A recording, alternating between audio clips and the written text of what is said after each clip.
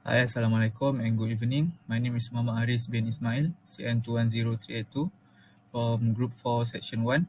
As you can see, this is the slide for thermodynamics projects, and this is our topic given for our group, which is passive and active solar heating system, cost differences between two systems. And our lecturer name is TS Dr. Muhammad Norizam bin Muhammad Jaad atau Muhammad Nur. As you can see, this is my fellow teammates. Me, myself, Muhammad Aris bin Ismail, CN210382, Alex Kong Pangtong, AN210151, and lastly, Darshun Kumar anak lelaki Santesh Kumar, CN210295. Hello, my name is Darshan Kumar son of Satish Kumar. My matrix number is CN210295. I am here to talk about the introduction of solar energy. Science advancements offer ways to use solar energy, while solar energy panels are the most common way to power your house, and solar heating is an underreactive technique that should not be discredited. Solar heating devices are nothing new. Humans have used them for thousands of years. Then being started, homeowners can profit by investigating the various applications for solar heating panel or system that can keep us warm and significantly lower those underground expenses. Objectives: first, to capture the sun's heat within the building's element and to release that heat during periods when the sun is absent, while also maintaining a comfortable room temperature. The second objective is to reduce the amount of air pollution and greenhouse gases that result from your use of fossil fuel or heating or generating electricity. Thank you. Okay, for the literature review, as we all know, solar panels are not only method of capturing and using solar energy. Although the idea of photovoltaic solar panels, which turns light into electricity, is well known, it is not only the way to use the sun energy. While solar panels are most common way to power your house, solar heating is an underutilized technology that should not be disregarded. Solar heating systems are nothing new. Humans have used them for thousands of years. Okay, active solar heating. Active solar heating system transfer the heated fluid, either liquid or air, directly to the interior space or to a storage system for a later use. An auxiliary or backup system provide the extra heat if the solar system is unable to provide sufficient space heating. When storage is present, liquid systems are more frequently employed and are ideal for absorption heat pumps, cooler, and boilers with hot water radiators. Systems that use liquid or air can be added to forced air system. As for the passive solar heating, in simple terms, a passive solar home collects heat as the sun shines through south-facing windows and retains it in materials that store heat, known as thermal mass. When the sun is not present, such as at night, passive solar heating system release the heat that has been stored in the building materials. The design must include south-facing glass and thermal mass to effectively absorb, store, and distribute heat. A passive solar building collects heat from the sun through south-facing windows and stores it in materials known as the thermal mass all throughout the structure.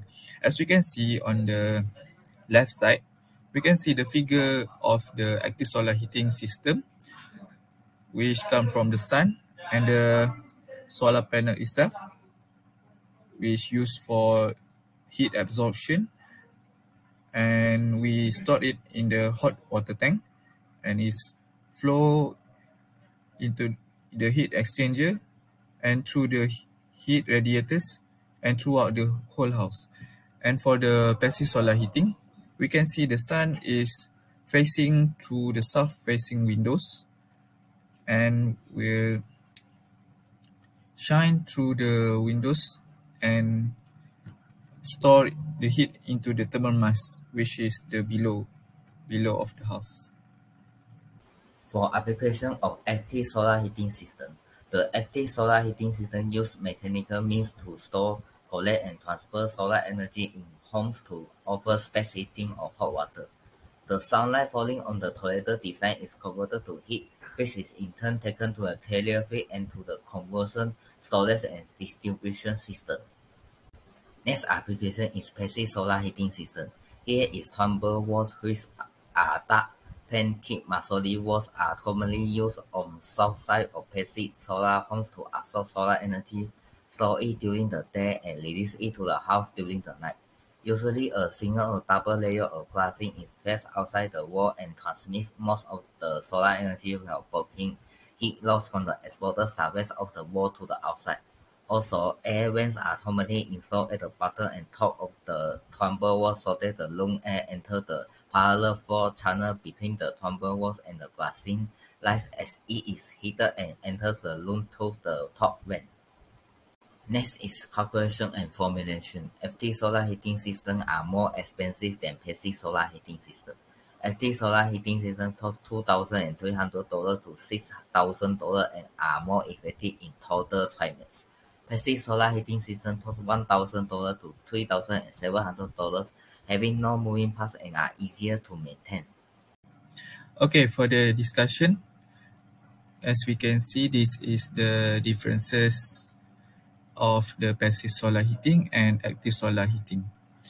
For the passive solar heating, pumps, blowers, and other mechanical components are not required to operate this system. As for the active, pump, blowers, and other mechanical devices are required in the system to circulate the working fluid that carries the heat. And passive, there must be a unique building design. As for the active, there is no need for a unique building design. Passive, a part of a structure itself in the system responsible for collecting solar radiation. The different components of the building, such as walls, roof, windows, and partition, are chosen and architecturally integrated in such way that they contribute to the thermal energy collection, storage, transportation, and distribution. As for the active solar heating, the solar radiation are gathered using different type of collector in this heating system using pump, blowers, fan, and other HVAC equipment. Solar energy is distributed throughout the building after being stored in sensible or latent heat storage materials. And for the passive, this system works best in climates with plentiful winters, sunshine, and potential for a self-exposure without obstruction. And for the active solar heating, almost any location and type of building can use an active system. And for the passive, we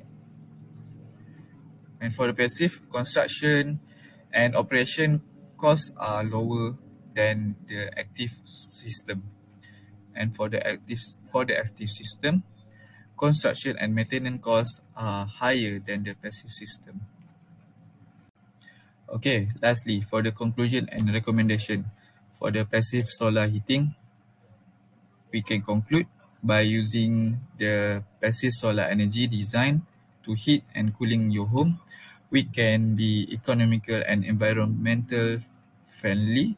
Since the sun is free, it only makes sense to use it since no additional mechanical equipment is used.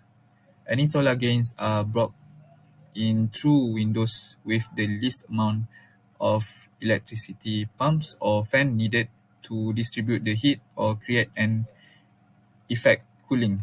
This is what meant by the term of passive. As a result, the building reacts to its surrounding. It is more difficult to use the passive solar for heating because the solar energy that reaches the earth is dispersed over the vast area, making it challenging to capture and utilize.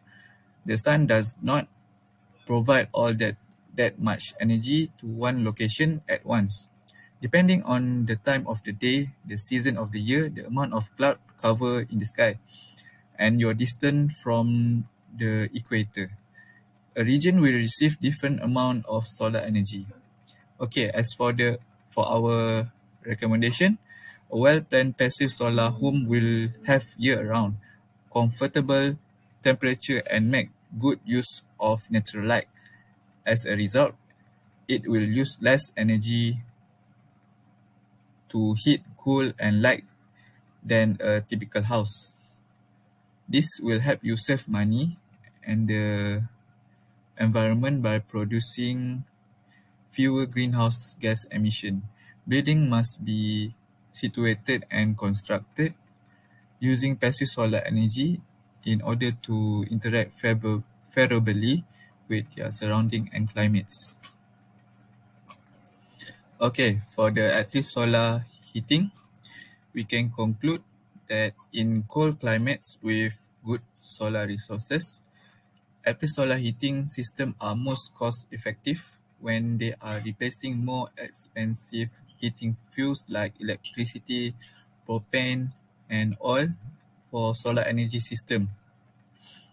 Some states provide sales tax exemption, income tax credit or deduction, and property tax exemption or deduction.